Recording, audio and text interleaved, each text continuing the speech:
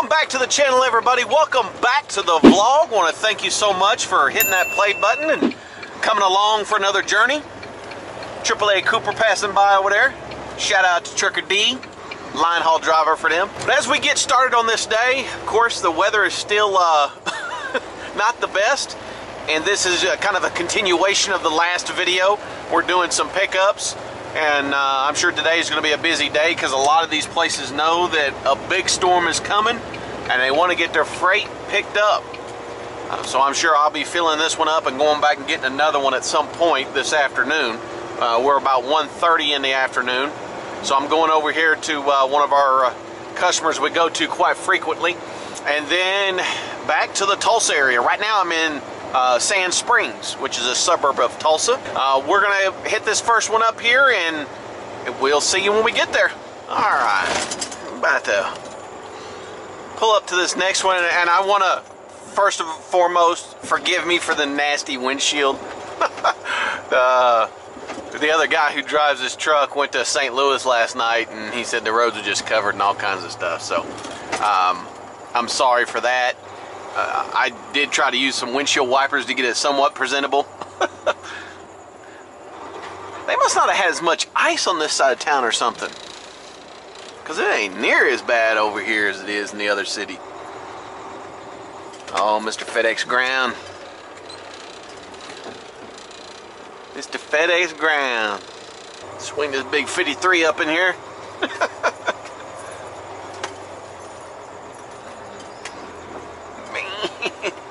Crater City. You just gotta take it slow. Take her slow.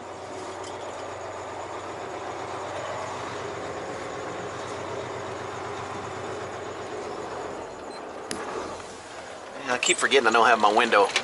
And this is, you know, you gotta manually roll this baby down. I don't have a nice OTR stuff where it's all powered.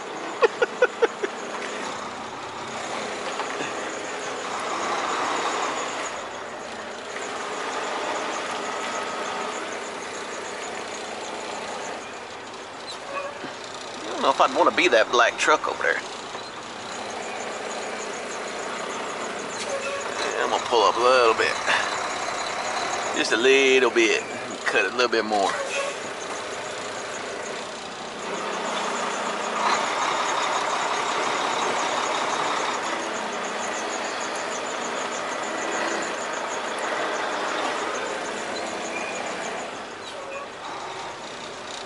There we go.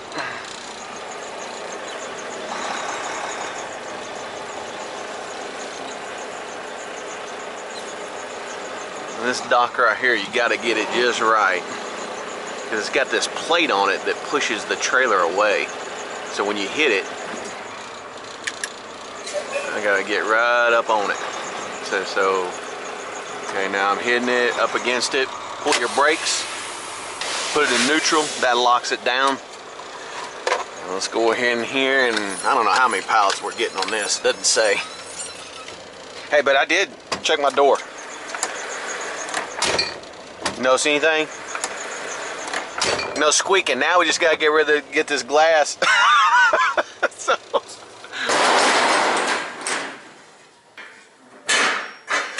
but I can go do that. Y'all have chalk down there? Is there a chalk down there? Oh, okay. Yeah, I was gonna say I didn't know where the grandfather was.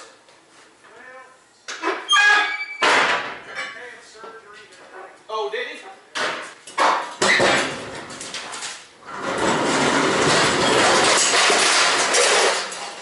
Y'all guys been have very many pickups today? 4. You're number 2.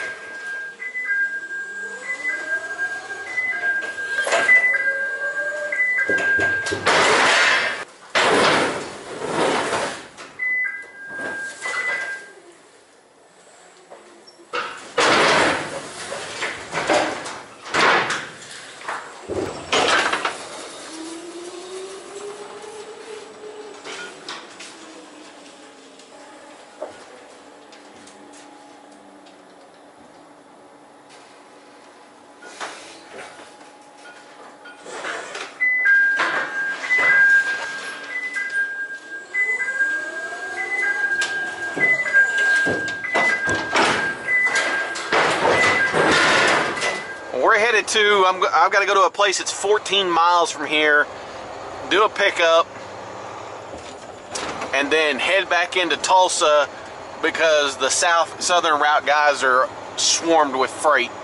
So I'm going to go over there and take a few of them off their hands, and then probably head to the terminal. So I'm going to bring you along with me. We'll see you when we get to this next one. Alright, we're about a mile, well, no, we're like half a mile from my next one. I always try, if you're brand new to the channel, I try to turn it on just a little bit before I actually get to the stops, because I want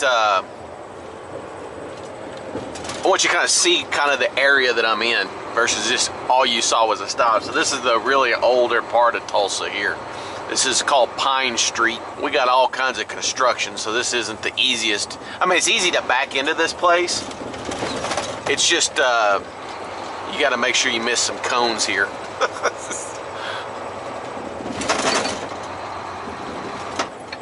This place never looks like it's open. Come in here slow.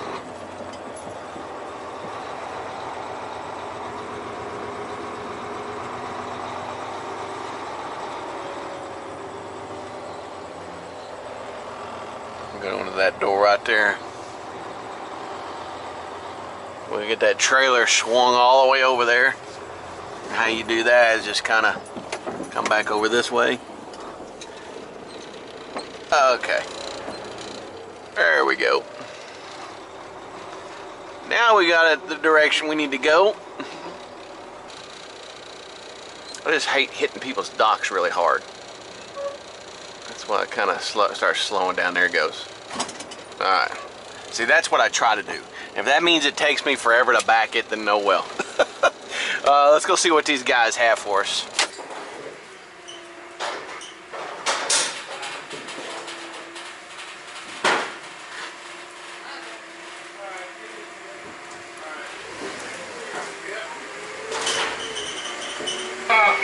We're up here racing too.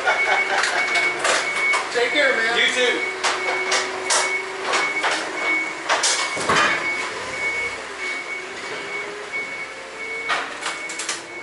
Alright, you gotta use all the road when you come out of that place. Now we're headed to for another pickup. It's like just one pallet. It's like 110 pounds. So, you know, gotta send the A-team over there to get them big one pallets, weigh 110 pounds. This is that place you gotta kind of work your way back through a kind of a neighborhood area to get to. I actually enjoy this pickup. A lot of guys don't like going to this place just because it's kind of tight, and you know, the only thing I do have some concerns about, but I'm thinking the type of company they are, they probably have their dock taken care of, so that shouldn't be a problem. So it's only like a mile and a half, 2 miles from here. So I'll see you guys when I get there. Alright, so just up the street here from Senor McElroy location. We got homes over here, post office over there, stop sign right here.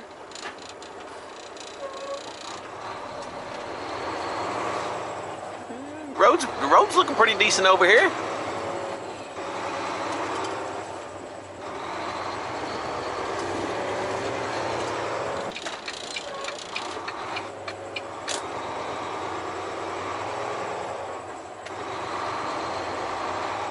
Good. Looks like they put some ice melt down on theirs. See, because anytime you have these docks that are sloped down like this, these little single axle trucks, well, even a dual axle wouldn't matter. You can't get any traction to pull out of them. That's why it's nice that they have some here. You can see everybody's been turning right here.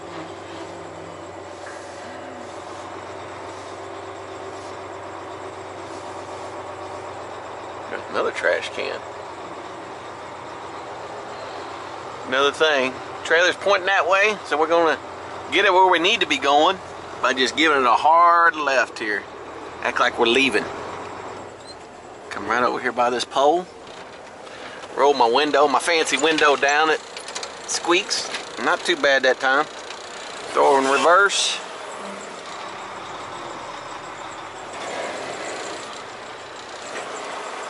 Make sure I'm not too close to that fence over there. They haven't put anything over there, something back there, but I'm far enough away, I don't have to worry about it.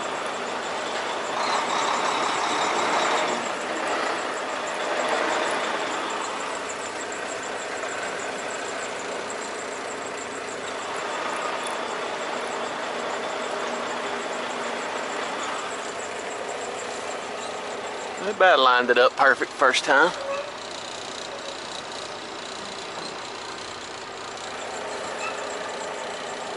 I think we're gonna be right about there.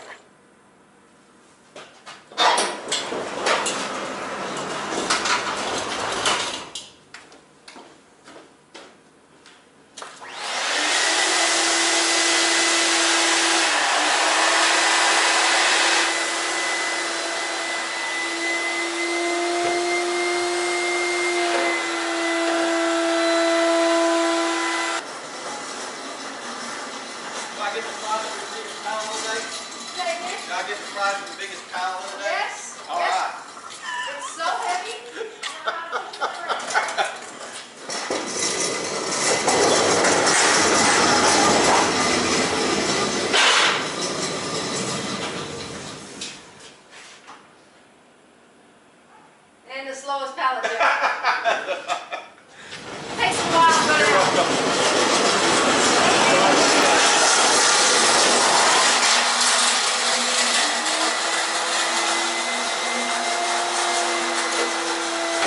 Well, that one little pallet, that one little itty bitty pallet is headed all the way to Wyoming, Gillette, Wyoming. So if you happen to live up that way, I hope you haven't had a ton of snow, but I know you guys know how to deal with that snow up there. But a little bitty package on its way. All right, well, we're headed to the next one, going to our dog food place that has all kinds of, well, not just dog food, pet food in general. And it's going to be probably an hour and a half wait, like it always is once we get there. So I'll see you when we arrive. All right, we made it to United Foods, and this is OTR land, and us LTL carriers and OTRs, over the road truck drivers. I'm supposed to be in door 1. We gotta wait for this truck right here, I think, which is backing up into one of those parking spots over there. So we're going to blindside this one. Man, there's a truck behind me. So I gotta go in that door 1. I don't want to have to spin it around up in here.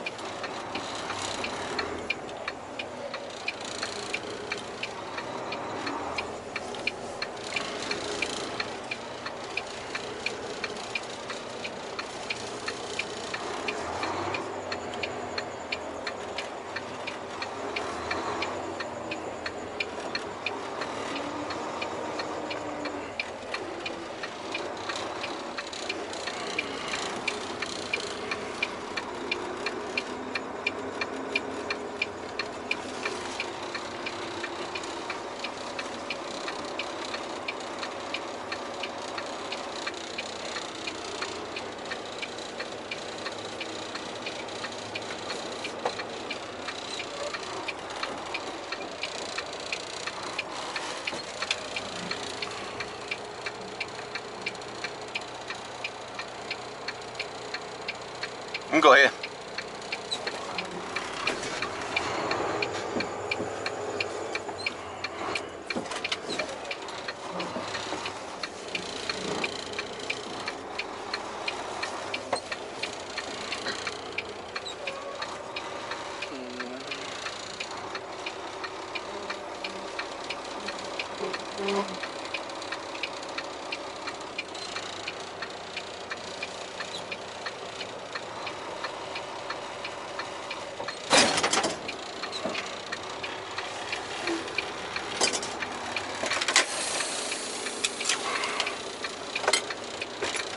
Alright, let's go in here and check in.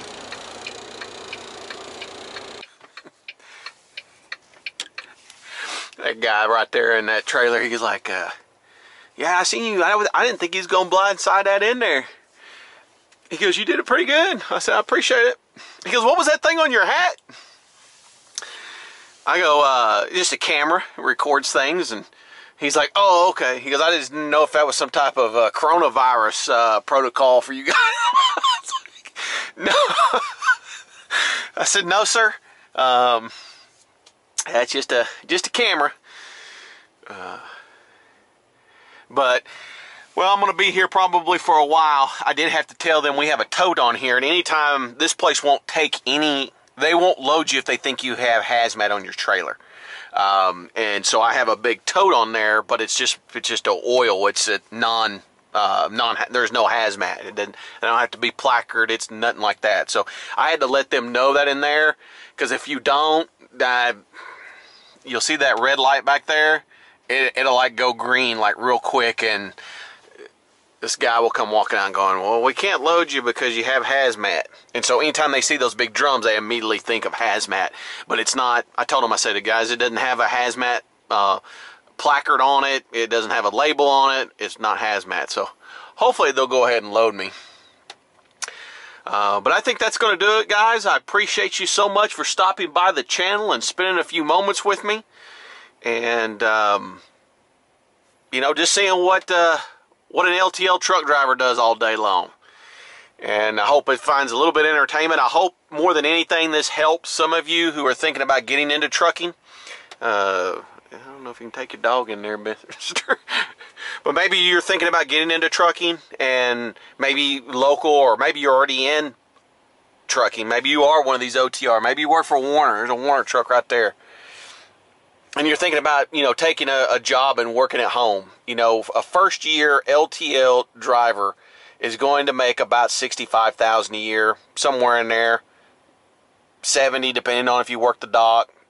And then every year that's going to go up, because you get a raise every 6 months, and then you also and then you top out at pay, which I think top out pay right now is around $28.50, something like that, per hour.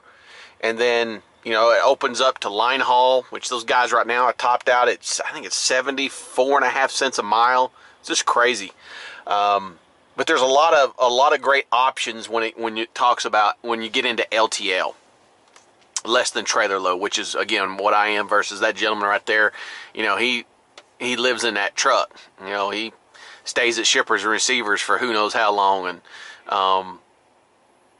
yeah, and some people love doing that. There's nothing wrong with it if you do like doing that. That Pete over there looks pretty nice.